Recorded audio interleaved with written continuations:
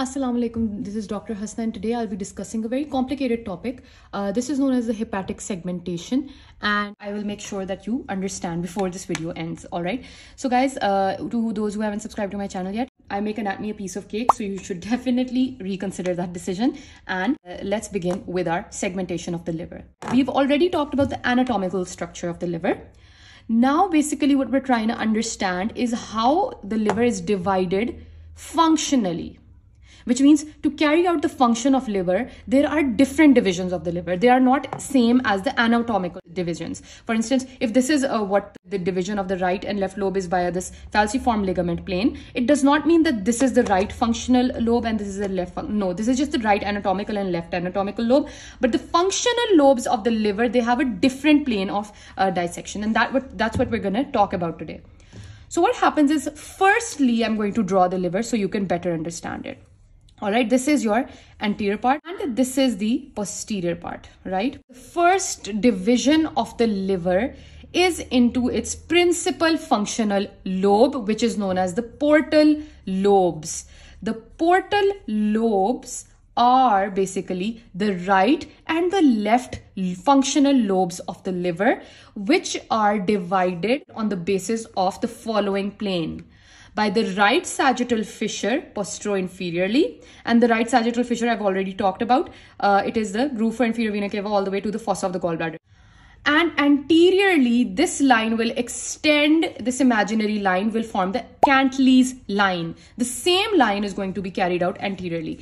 And overall, this line is known as the main portal fissure. We've divided the liver into right and left functional parts. This has nothing to do with the liver anatomy. So this right sagittal fissure and the Cantley's line anteriorly is dividing your liver into a right and a left functional part. All right. These can also be known as the right and the left portal lobes. Why are they the functional lobes? They are the functional lobe for this reason. We've talked about the arterial supply of the liver. What happens is your portal vein and the hepatic artery coming in the portal triad or the porta hepatis. These are divided into a right branch and a left branch. All right. The right branch will independently go ahead and supply the right portal lobe or the right functional lobe of the liver. And the left branch will independently go and supply your left portal lobe or left branch. These two are independent of each other, which have their own primary blood supply or first degree blood supply, the right and left branches, which is dividing them into right and left portal lobes. All right. Now what happens is these right and left lobes are further divided by a right and a left line. These lines are known as the right portal fissure and the left umbilical fissure. These lines, you cannot see them anatomically, but they exist. All right. They divide your right and left functional lobes into medial and lateral divisions. So, all right, this is the right portal fissure. This is the umbilical fissure. Right portal fissure, umbilical fissure. All right. So now what happens is 1, 2, 3, 4. There are 4 divisions of the liver due to these 2 lines. All right. And this is the main portal fissure. This is the right portal fissure and this is the umbilical fissure.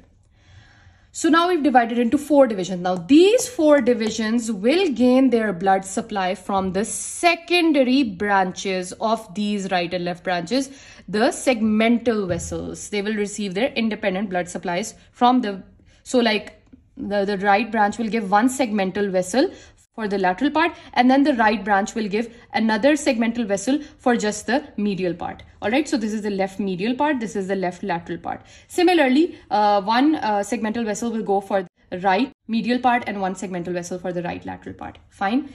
Now another plane will come and divide these even further into segments of the liver. And this division is done by the transverse hepatic plane. So this plane passes this way, and remember one thing, this plane will not pass in the left medial division. Now we have how many segments? We have the left medial segment.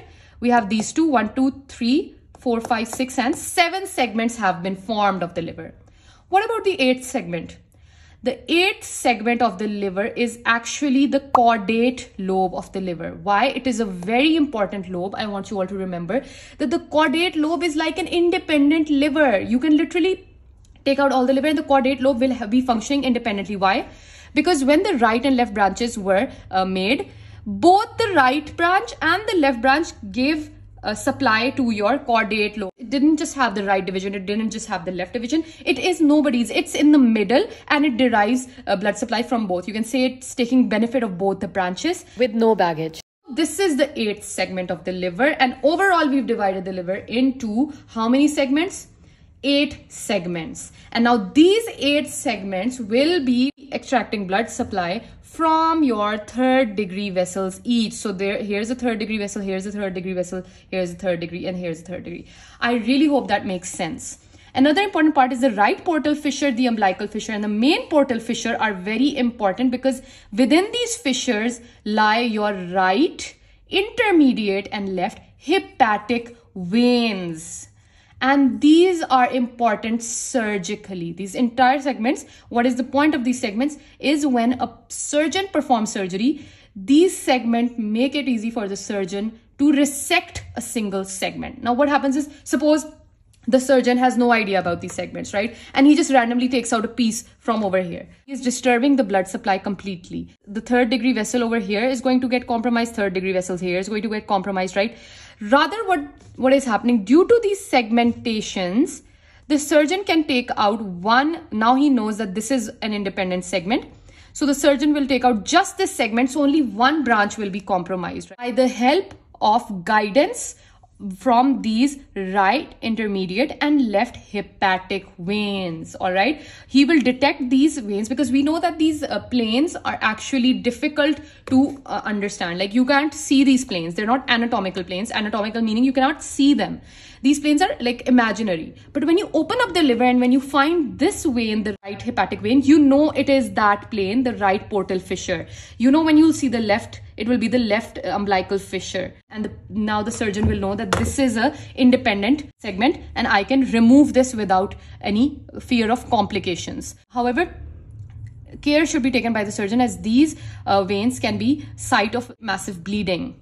And whenever there's bleeding in the liver, what you can do is the Pringles maneuver is when the right free margin of the lesser omentum is compressed, because in the right free margin lie what? The main structures of the portal, the portal vein and the hepatic artery. When they're compressed, the bleeding will stop instantly. Overall, these segments can be named in the form of Roman numerals. So starting from the left side, this is 1, this is 2, 3, 4, and then here it's 5, 6, 7, 8. All right, so you can even label them that way. So that was all you needed to know about the hepatic segmentation. I really hope that makes sense to you. The concept of portal lobe and the segmentectomy, which the surgeons carry out, that important clinic. Do not forget to subscribe to my channel, and thank you so much for watching.